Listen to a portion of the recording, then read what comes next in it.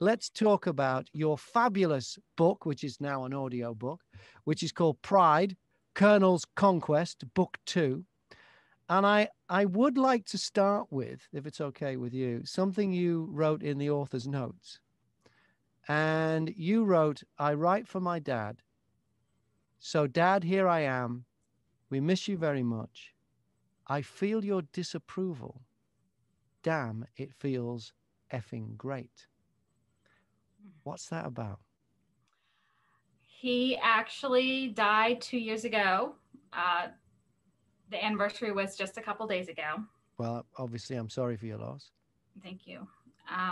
He knew I wanted to be a writer. I know that I probably would not have had his support with what I wrote. And the fact that I never really met his approval in many, many ways. Even though I, so to speak, made it as a writer, I don't think he would have been proud of me. So I sort of like shoved that in his face that, yeah, I did it, but so what? I mean, he wouldn't have cared anyway, but I did it for me. I did it for me. I had a very interesting relationship with my father as well, but it wasn't, I mean, he never told me he was proud of me. And, but we never really had it out or anything. It was very passive. I was a wimp, and just, you know, he was a very dominant character in the household. But did you have was there a lot of friction there then growing up? I am a very stubborn woman. My father was hard-headed as well. We were very similar. Yeah. I think it's the Irish in us. Okay. So I think that, yeah, there was definitely friction. Definitely. So what did he do for a living? He was a truck driver. Okay. And was he creative at all? Did you feel? Yes, very much so. In fact, I always said to him, Dad, you should be a writer. He loved to read. He was very creative. He loved music. He could sing. Oh, he had the most beautiful voice. But he never really explored that. Do you think that was maybe the source of his problem with you, that you were going to explore a creative side of your personality, and he may have felt regret or even jealousy that you were going to go that way? I don't know. I think he felt it wouldn't have been lucrative for me. He wanted me to be financially well off. I think he struggled so much in his youth. He lived in poverty in the mountains of West Virginia. Uh-huh. And so he understood deprivation. He didn't want me to have that. Right. So you think maybe, so would he, you say disapproval. Do you think it would have been disapproval of you wanting just to be a writer, or disapproval of the content of what you ended up writing? Oh, both.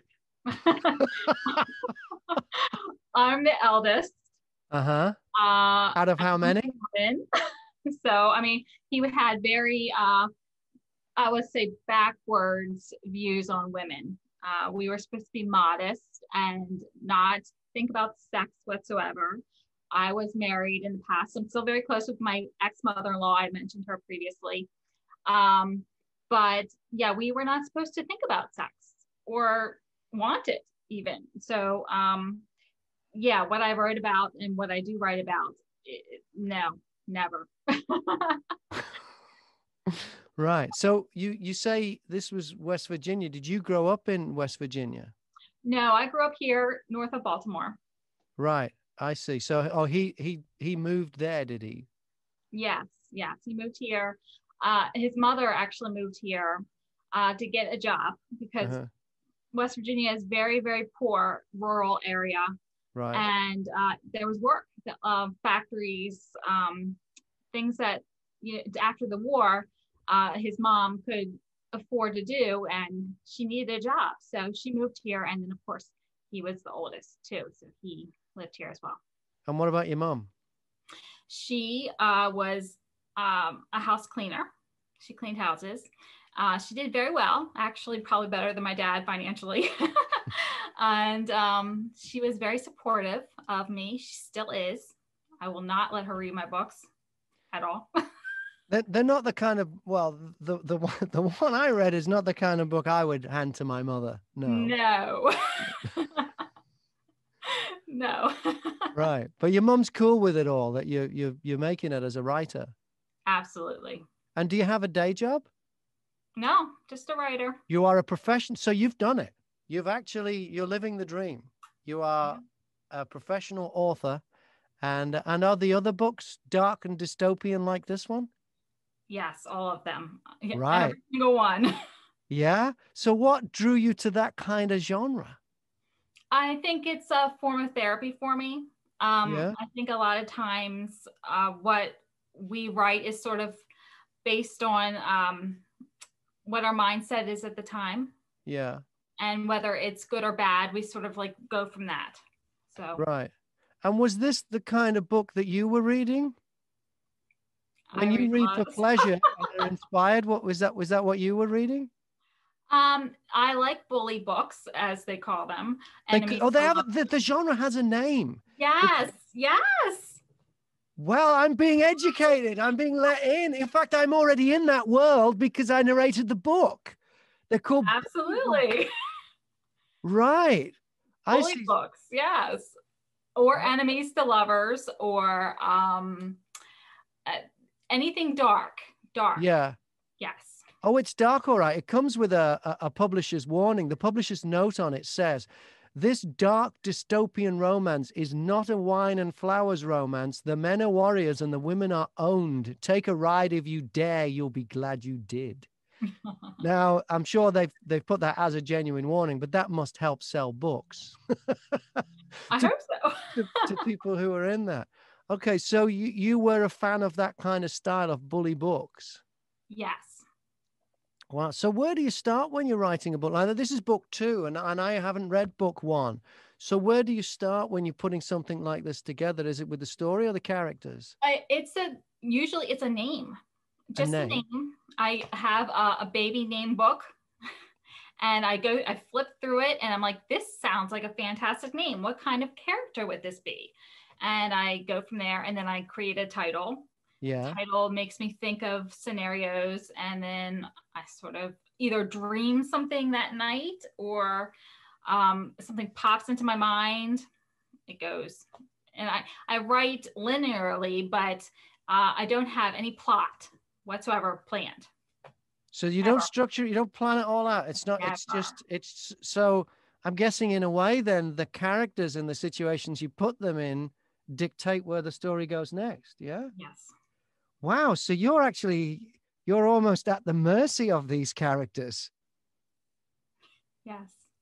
So then you go through the baby book. So it was Maxim, the name you got from the book then, the Colonel's name. Yes. So you get this, you've got the word Maxim and you're thinking, right, what's he going to be like? Mm-hmm. Strong, powerful, determined, warrior-like. Yes, definitely. And is he based on anybody you've met? I have boyfriends who are very domineering. Yeah. Yes, they were in the past definite men in my life who were very strong-willed men who like to take control, and I loved it actually very much. So we're not saying you enjoyed being bullied, but you liked having a male character in your life that was a strong presence. Yes, and actually there's sort of a side character who you might say takes over the role of protector.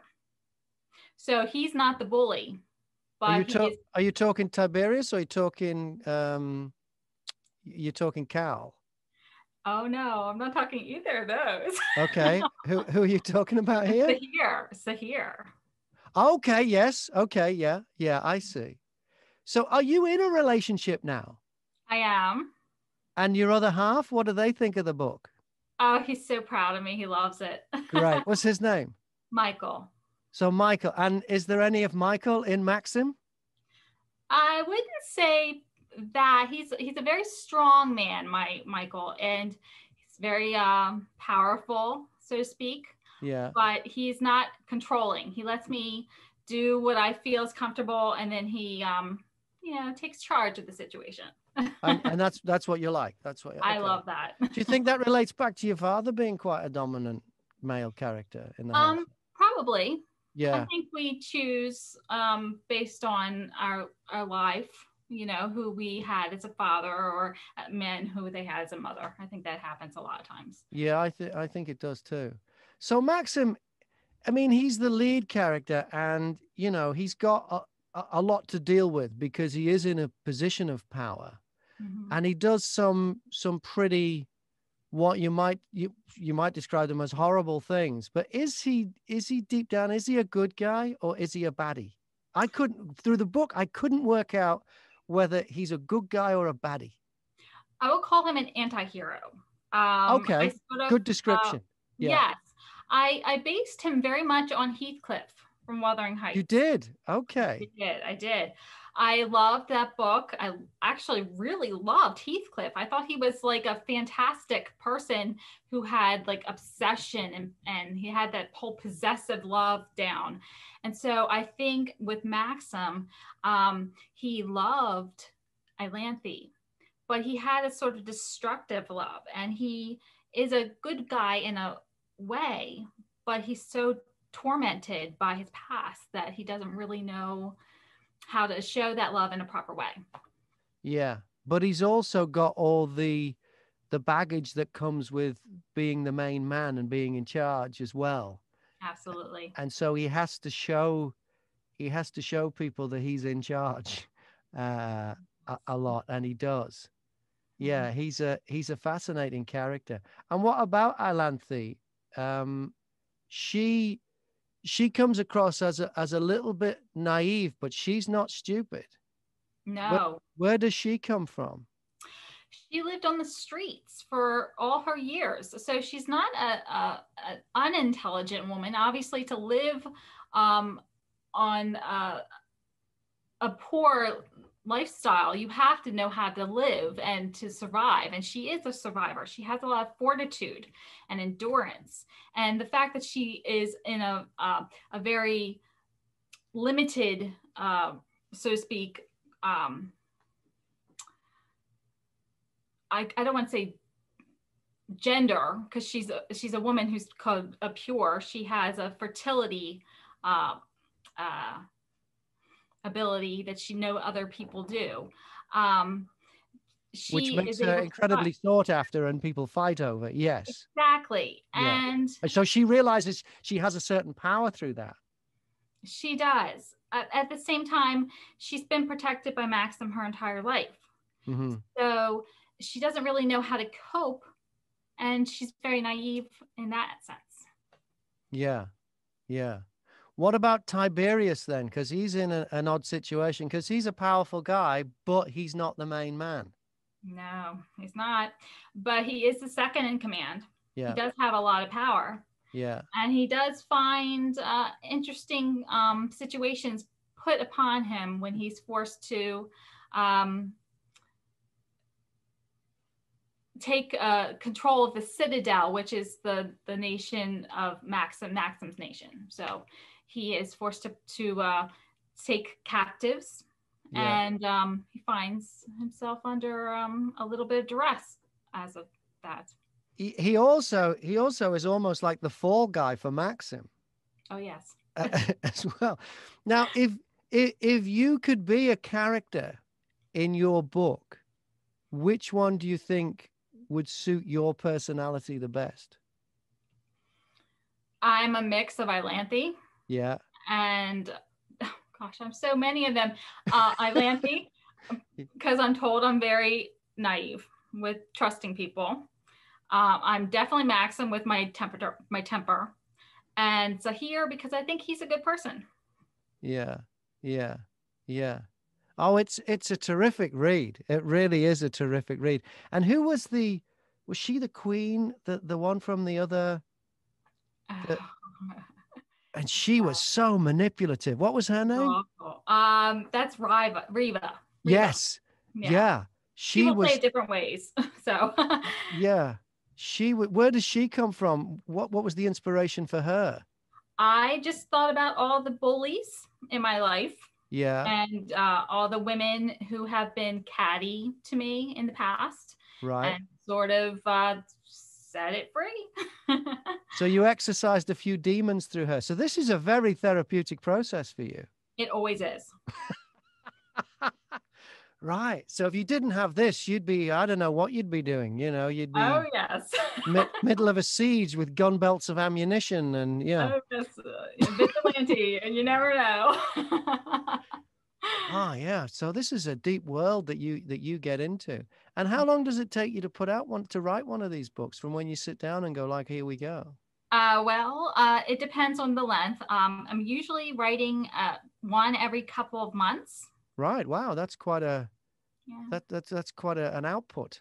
Yeah. One every couple of months. Because I think it took me a month to record it. You know, and I wasn't having to come up with anything. I was just the words were there on the page, and I just had to go. How did you find then have you done audiobooks before? The first book was put in audio. I see. And how did that go?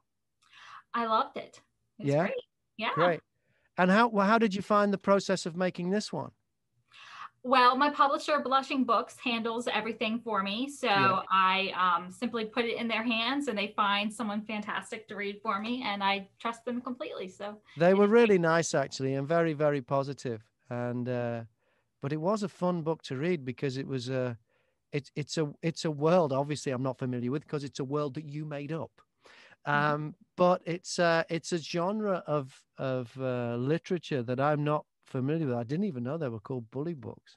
So it was great to be immersed in it. But goodness me, there are some dark moments, particularly with the way women are treated. Um, have you found that other women may have a problem with that? Because, you know, it's a very complicated issue that, you know, obviously there was the Me Too movement. Yes. And we've had, you know, men abusing power in positions of power, abusing their power. Have you had any feedback along those lines that because I don't know whether you're helping or not. Well, I mean, it's true. I mean, definitely the feminism rise has come through, and people either absolutely hate it or they love it. And I think as far as that's concerned, well, I'm taking me personally, it's therapy for me. So for some people, it made me read it and be like, wow, I experienced something like this. I can relive it, or I can work through it reading it. That's how I felt about it. But other people may be like, oh no, this is just awful. I can't even stomach this. And I understand that. I totally get it. But it's all personal taste, really. I mean, every book is.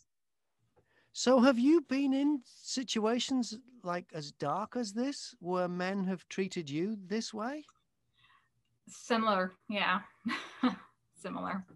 Wow. So to get through it rather than hide from it and the pain, you've just put it all out there. It's the best way for me to deal. Yeah, well, everybody's different. And you're not worried that maybe in the wrong hands with a bloke who maybe is not quite right might just get a bit too into this? I think And think that the behavior is acceptable in the real world? Well, I mean, there's always that risk with anything. There's that risk when someone goes into a local restaurant and says, oh, you know, I don't like this food. Let's go off and go into a tangent because of it. There's a risk with everything in the world.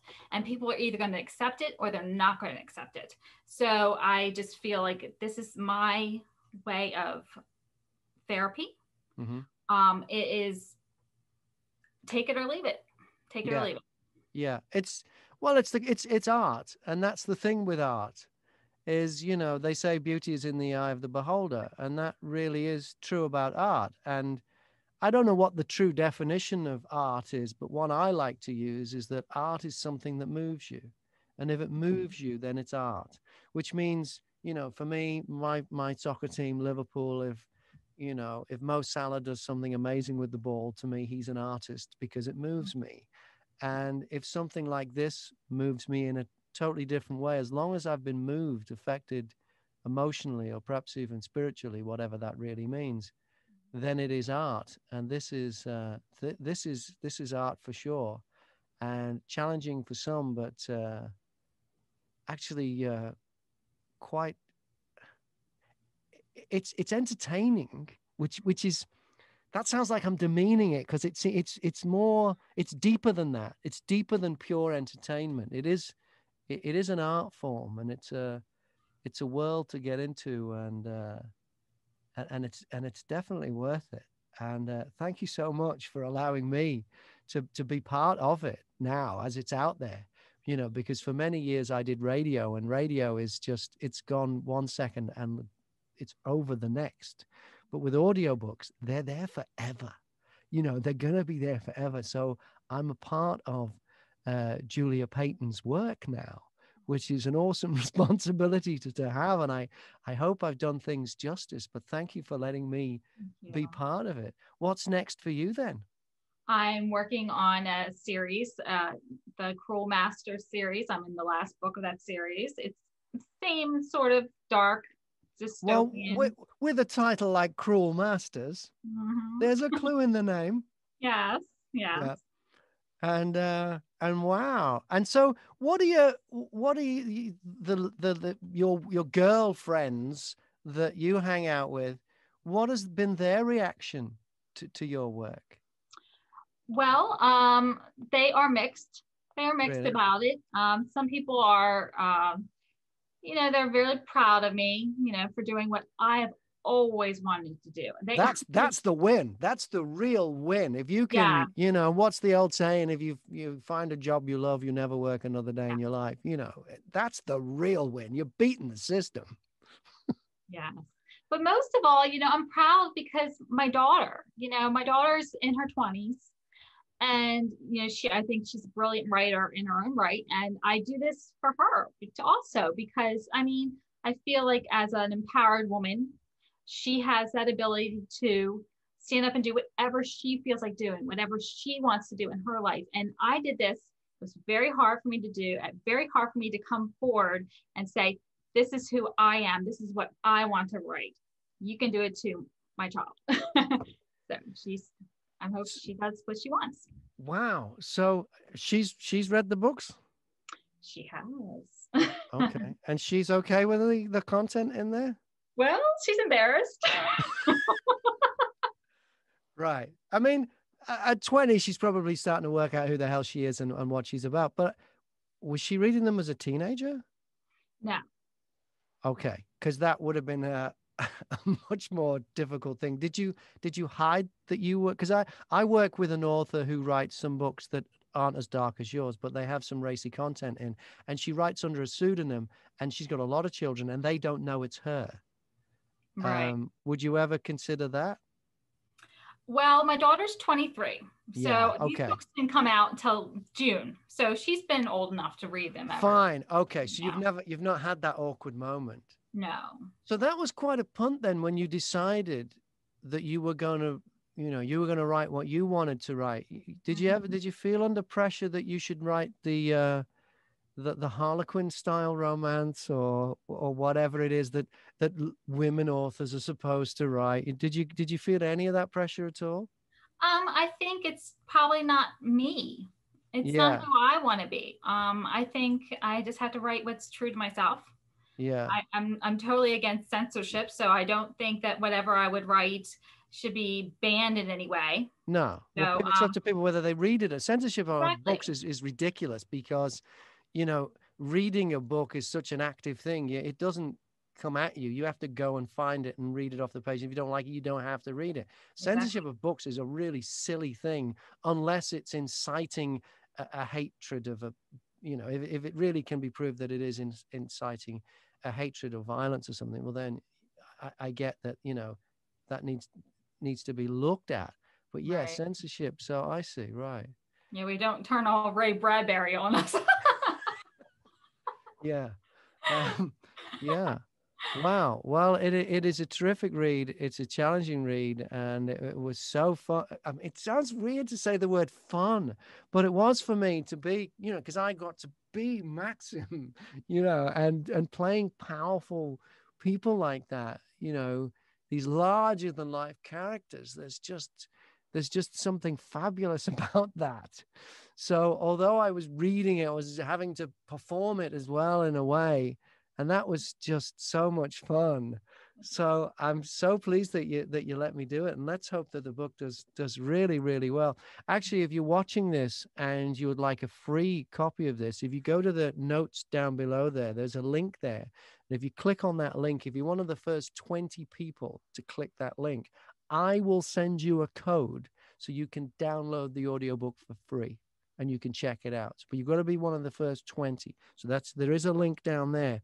Don't mess about with that. Get in there and click that and click that link. And actually, no, let's do it. Let's do it in an even simpler way. I'll put my email address down there. Look at that. And if you click the email address and you email me your details and tell me whether you're in the US or the UK, because the codes are different for audible.co.uk or audible.com. If you click there and click there's a link there that will take you to get a free thing if you sign up with Audible for 30 days. But also in there's my email address. Email me and say, please send me a free code. And if you do that, then I will send you a code to download that for free.